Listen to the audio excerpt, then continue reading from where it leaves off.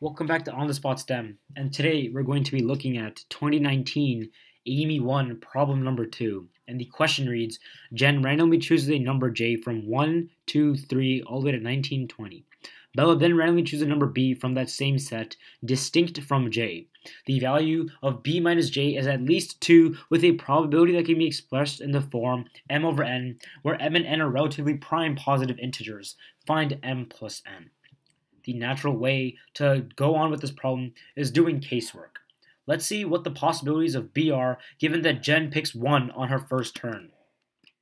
We said that when J equals 1, we have the possibilities of B equaling anything from 3 all the way to 20. Since this is at least 2 and not greater than 2, 3 minus 1 is 2, 4 minus 1 is greater than 2, so on and so forth. The highest number Bella can pick is 20.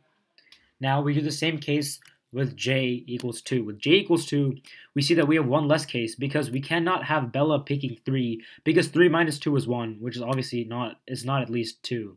This all goes on 20. Now we see a pattern here. Every time we add one number to J, we lose a possible number that we could have had for B that we had before.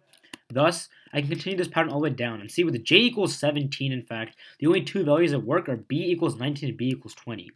And then with J equals 18, the only value that works is B equals 20. Notice that if Jen were to pick 19, then no number that Bella picks can work because 20 is the highest number she can pick, and 20 minus 19 is not at least 2. Thus, we can just sum all the possible combinations right here.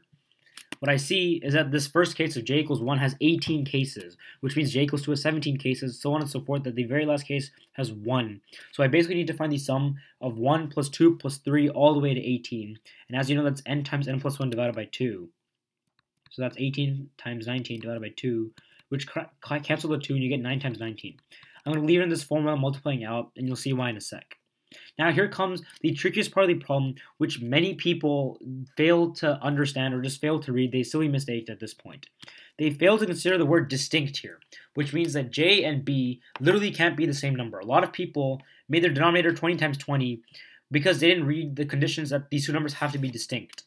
So for now, we're pretty much done with this problem. The probability on the top is 9 times 19 total cases that are desired, but the total is 20 times 19 because Jen has 20 ways to pick a number, but Bella has only 19 ways because Bella's number must be different from Jen's number. It's not 20 times 20, it's 20 times 19.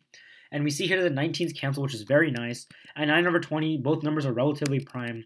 So the answer is just 9 plus 20 in this case, which is 29.